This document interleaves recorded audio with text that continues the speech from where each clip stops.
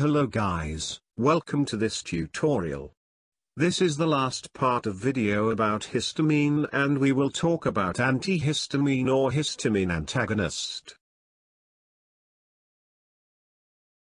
Antihistamine has antagonist effects of histamine such as bronchoconstriction, contraction of smooth muscle and so on. Antihistamine also has analgesic action. It can produce central nervous system depression. The anticholinergic action of antihistamine blocks the actions of acetylcholine. The side effects of antihistamine include lightheadedness, tendency to fall asleep and central nervous system depressant.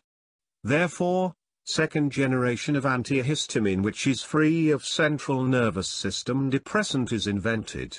The second generation antihistaminics has higher H1 selectivity, additional analgesic mechanism and the most important is lack of central nervous system depression side effect. The examples of second generation antihistaminics which are available are fexofenadine, loratadine, and cetirizine.